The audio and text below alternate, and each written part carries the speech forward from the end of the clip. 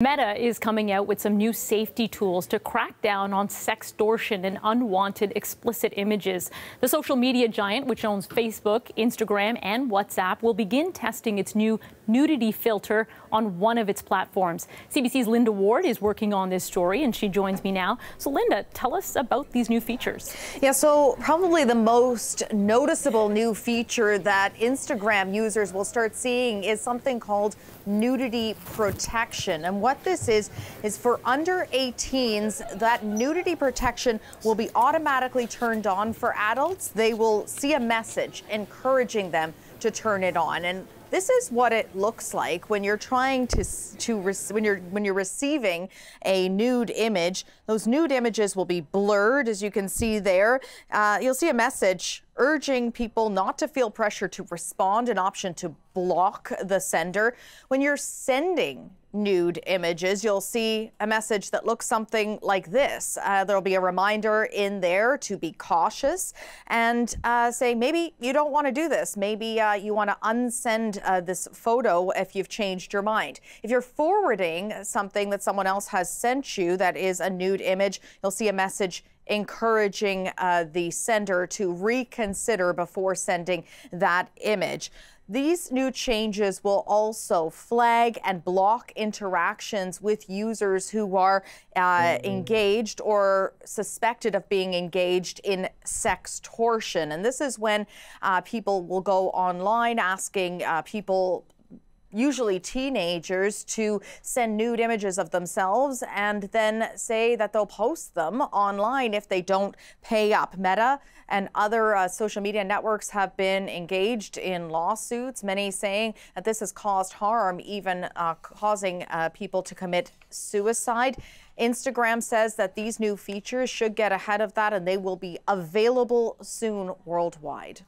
I know we've covered some of those sextortion cases, and they are truly devastating. So it seems like a series of warnings are coming up, asking people to rethink what they're doing. What are child safety advocates saying about these new tools? Yeah, so they're saying that this is essentially a good first step, that it's one thing that they can do. John Sheehan, Senior Vice President with the National Centre for Missing and Exploited Children, in a statement calls it encouraging, saying we're hopeful these new measures will increase reporting by minors and curb the circulation of online child exploitation. Dr. Samir Hinduja with the Cyberbullying Research Center applauding the move, saying it will reduce unwanted exposure to potentially traumatic images and gently introduce cognitive dissonance to those who may be open to sharing nudes. But others are saying, you know, this doesn't go far enough. There needs to be more support for people who have become engaged in these sextortion schemes. Meta says they're doing what they can to work with other tech companies in a tech coalition called Lantern, that's sharing intelligence across social media platforms, because we know teenagers use more than one platform, and we know that those who are preying on them do as well. I know parents are truly listening up on this story. Thanks for this, Linda. The CBC's Linda Ward. Well, for more on this, we've reached Caitlin Mendez. She's an associate professor of sociology at Western University and Canada Research Chair in Inequality and Gender. We've reached her in London, Ontario. Caitlin, thank you for taking the time. I want to begin with what we heard from Linda. Social media giant Meta testing AI-driven nudity protection tool designed to identify and blur these images containing nudity that are sent to minors through the app's messaging systems. What do you make? Can this work? I totally agree. I think it's a really great first step, but I think we shouldn't just kind of stop and hold off in thinking that this is going to solve all of the problems. Some of this nude, detection has also been around for some time. Now, it hasn't necessarily kind of notified users, and I think that is really important. The research that I do with my team, DIY Digital Safety, we're going around Canada talking to teens, and we absolutely hear from teen girls that they get bombarded by unwanted nude images from older men. Young boys are also often targeted, often by porn bots and some of these sextortion scams. So I do think that this filter will will at least stop them from seeing those images. Hopefully it makes it easier for them to block and report other accounts.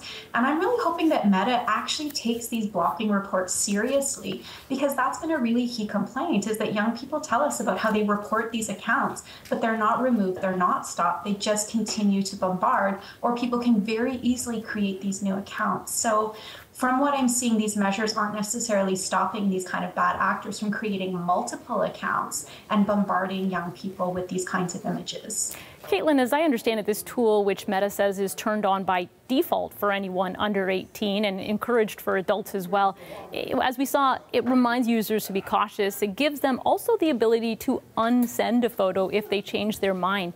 Do you think that's helpful? Is that a push in the right direction?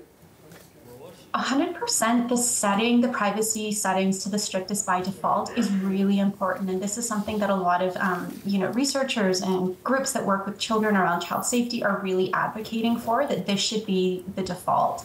That's really important.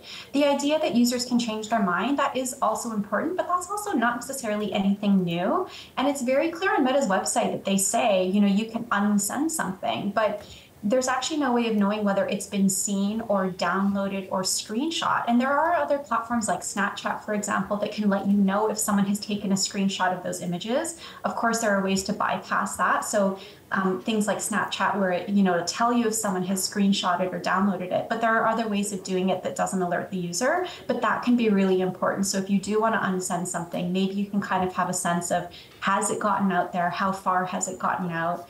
And one of the things I found really encouraging about this is that if you are forwarding a nude image that you receive, a message and a notification comes up that suggests that, this may violate community standards. It can be illegal in many provinces around Canada, and actually even all across Canada. Sharing intimate images without consent is against the law.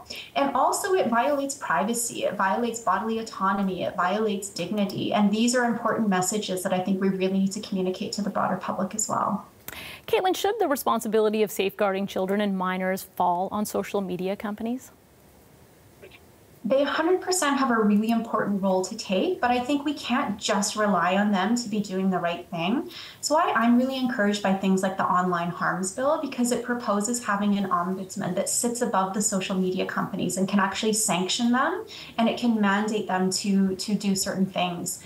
It also holds them accountable. So right now, great, we've got Meta saying they're introducing these measures. They're going to be collecting data where they're going to assess whether they're successful or effective or not, but they have no obligation to release that data. If we do have this Online Harms Bill passed, one of the options is making it possible or mandatory for these social media companies to share the data that they collect with researchers, so that we don't just have companies like Meta saying, aren't we doing such a great job, with no oversight or no one kind of verifying whether that data is real or is actually having the intended benefits. So we definitely need more. I do think the government needs to step in. And I think for this to be effective, it can't just be Meta introducing this, because there's other platforms like Snapchat and Wiz are actually the places that organizations like CyberTip, which collects a lot of this data, those are the platforms that they're saying where a lot of this sextortion is actually happening. So I'd also be curious from Meta to find out, how big is this issue on the platform compared to other issues? Caitlin, can I just ask you, for parents, it sounds like a lot of what you've seen there, some of it we've seen before, you're hoping the Online Harms Bill will do its part. What's your advice to parents? I would definitely say it's really important to try to talk to your kids in non-judgmental ways. Let's avoid telling them things like, if you do send an intimate image to someone that does get shared without consent, or if you find yourself kind of the victim of one of these sextortion scams, let's stop telling young people that their lives are over, that these images are out there forever, because they're not. There are ways of getting these images taken down.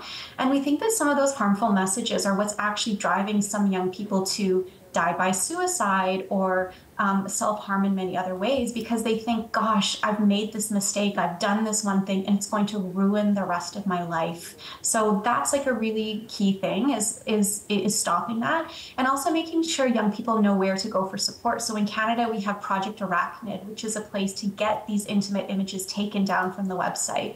There's great helplines like Kids Help Phone Line, where young people can go and call for anonymous support, because a lot of young people don't want to talk to their parents. They don't feel safe talking to their parents. So making sure they know other places they can go for support is really important. Caitlin, that's great information. Caitlin Mendez in London, Ontario. Thank you.